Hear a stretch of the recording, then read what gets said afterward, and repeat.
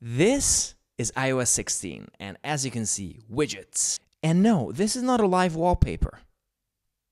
It's the new iOS 16 lock screen that I want to show you everything. So let's go through in detail what you can find on the lock screen, what changed, how you can set it up, what it is.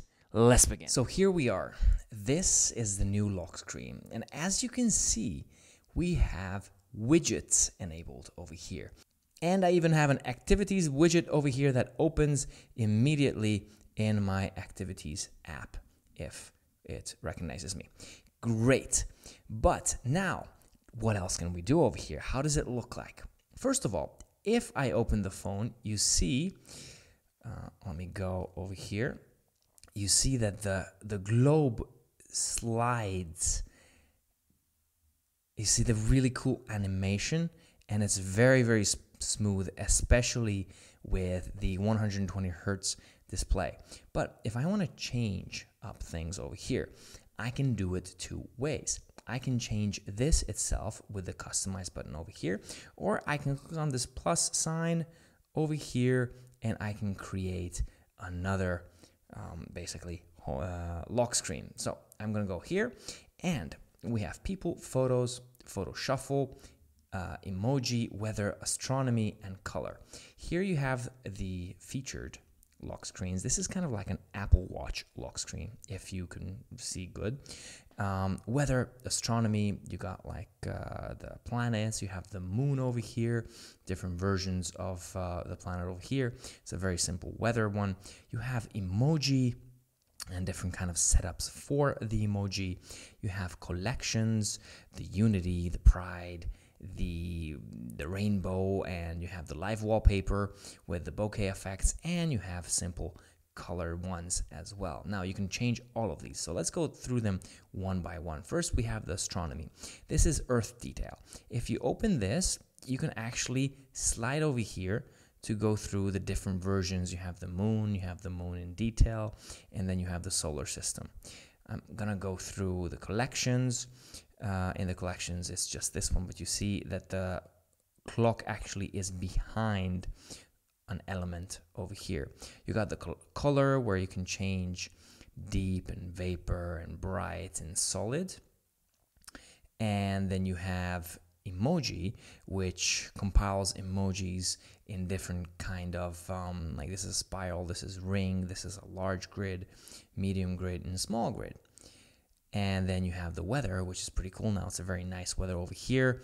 You got a little bit of clouds up here, but nothing special is going to happen. So it's a pretty quiet evening. And you have the Unity wallpaper, which is pretty cool as well. You got 3 colors and you got 4 colors over here.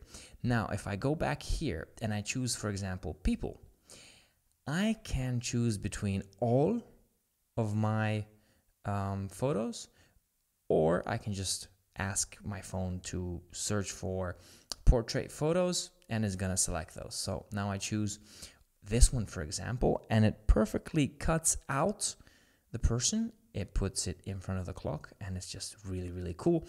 And I can change the vibe by sliding over here. So as you see, this is natural, this is studio, this is black and white, and this is color backdrop. Now, if I want to go further, I can go over here and I can disable the depth effect. I can disable the perspective zoom.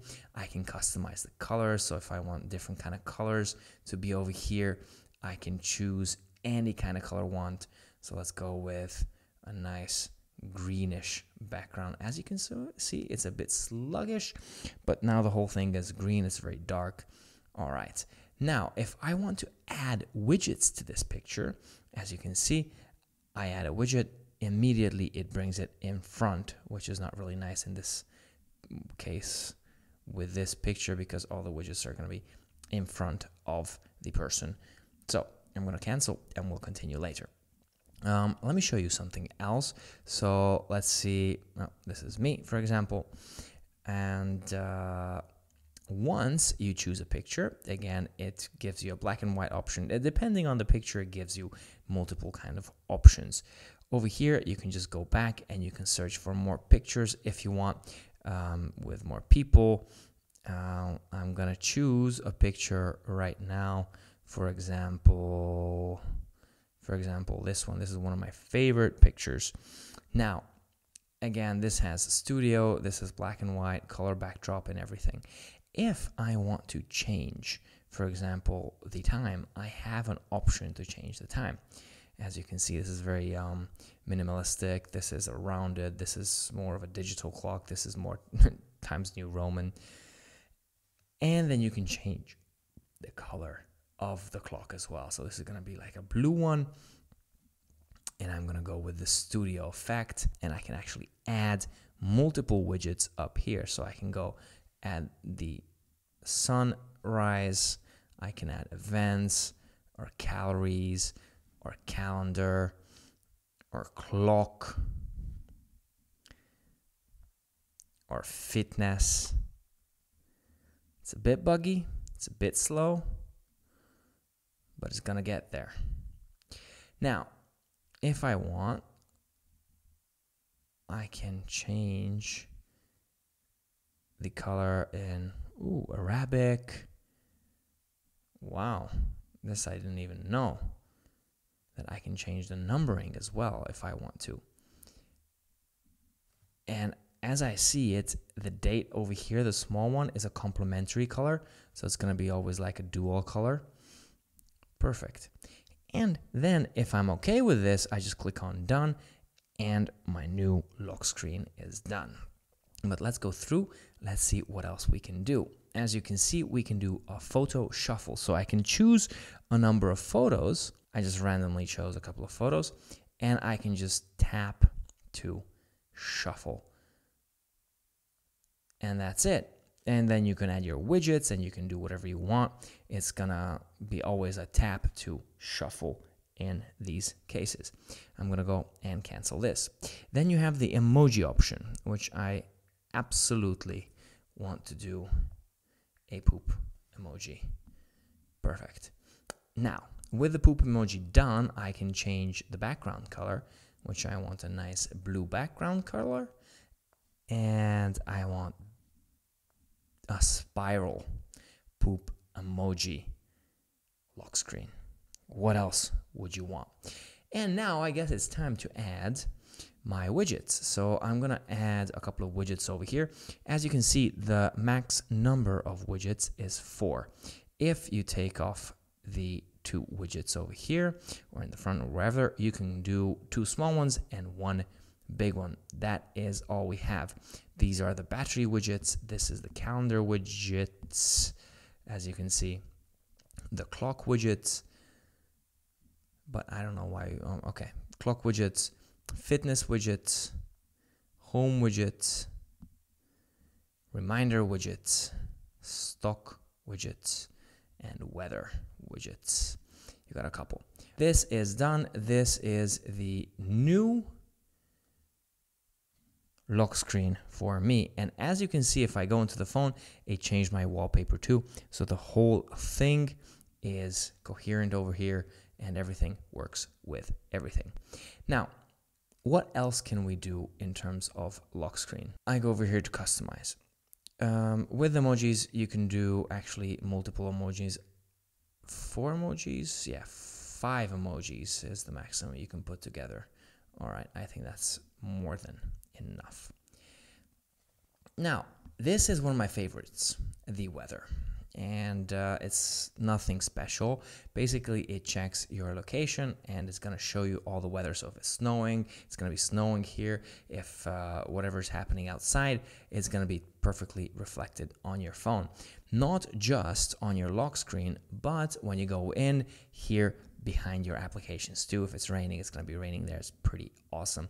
I've been waiting for something like this since the good old jailbroken times. Also, if I go into any of these and I say focus, I can attach it to a specific focus mode.